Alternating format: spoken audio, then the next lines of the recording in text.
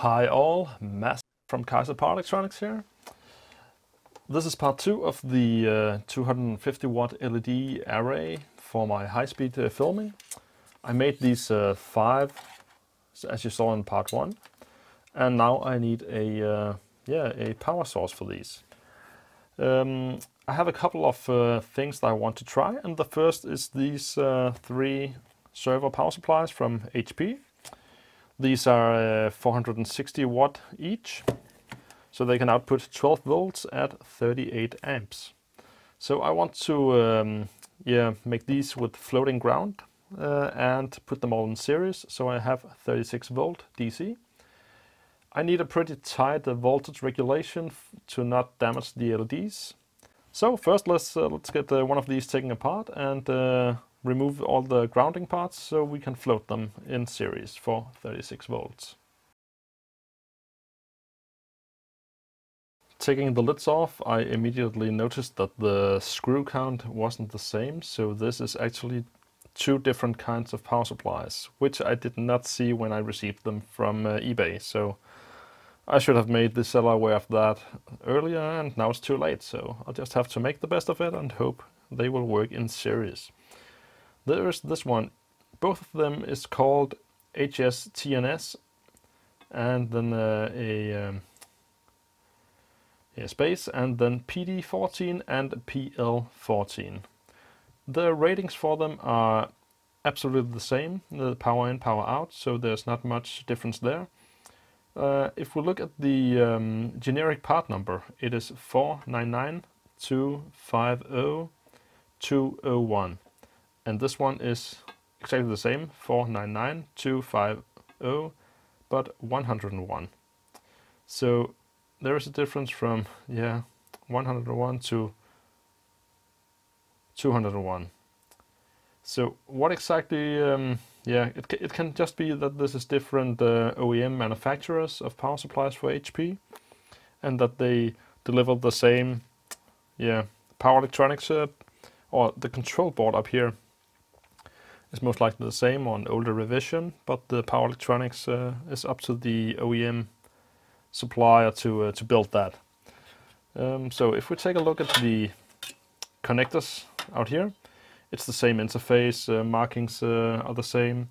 So I think that grounding the same pins will actually boot up all 3 power supplies. Now, making these float, there's a few things that you have to do. That is, disconnect the ground from the mains input and the negative rail on the output. So that includes a connector from here and down to the chassis. It's underneath this little connector board. This is the first power up test, and we can see here the first power supply makes it go to 12 volt DC. Plugging in the second goes up to 24 volt DC. And plugging in the third power supply, we are up at almost 37 volt DC as the power supplies are unloaded. Now the 3 power supplies here is put in series, as can be seen here, but it's just put together with the crocodile clips, as this is purely for a voltage measurement and there is no load on it. This is the first test with actually hooking one of the LEDs up to the power supplies. Plugging in the first, and here when I plug in the second, we can actually see the LED COB just right off the third power supply light up its individual cells. And with the third one being plugged in, we should be pretty much blinded. I just had to switch on the third on the wall there. So this is a test of all 5 LEDs being turned on at the same time.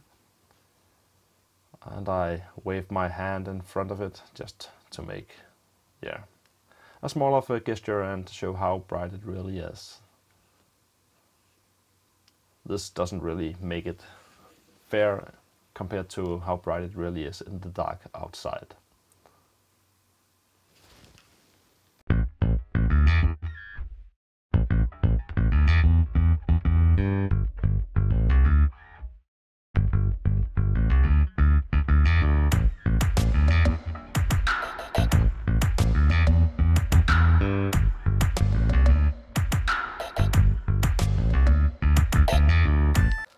The unit has been assembled and I love the result.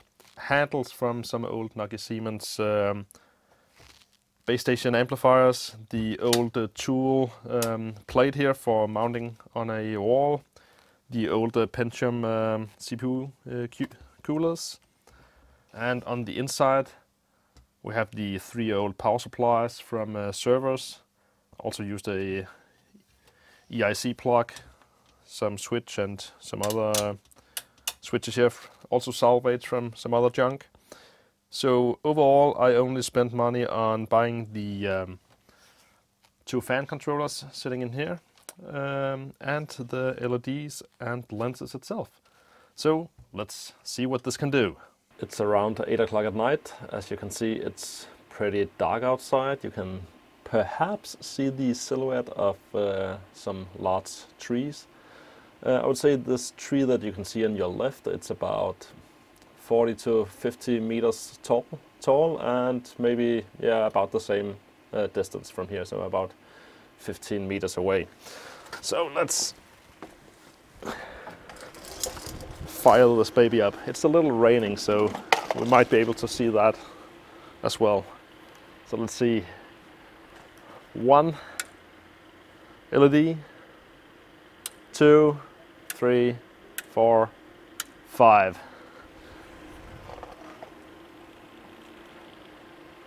Now, if that ain't some kind of daylight. Just look at that. That's awesome. That's like having your own sun.